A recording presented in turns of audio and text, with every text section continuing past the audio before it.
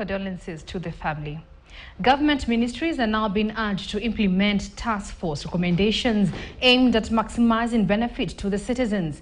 Cabinet Secretary for Performance and Service Delivery Moses Kuria says the move will help the state avoid duplication and wastage of resources, thus promoting development. He was speaking during the preparation of the forthcoming State Ministries Conference.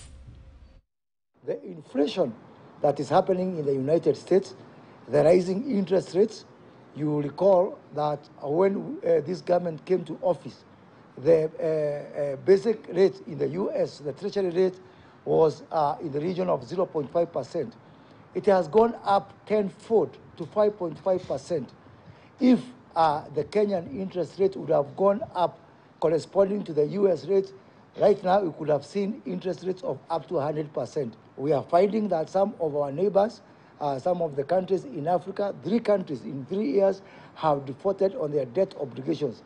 And it is fulfilling to know that despite that prevailing circumstances, Kenya has avoided that trap, and we are currently current on our international debt obligation in terms of our servicing, and there is absolutely no possibility that the William Ruto government